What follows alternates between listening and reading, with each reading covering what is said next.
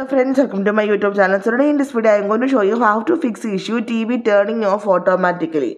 Okay, so for this go to settings. To fix this issue, open the all settings.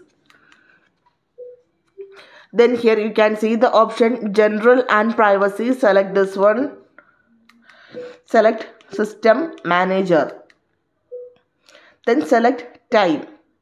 So maybe you set up the sleep timer, that's why the TV is turned off automatically. If you turn on this one, you can easily turn off this option, sleep timer.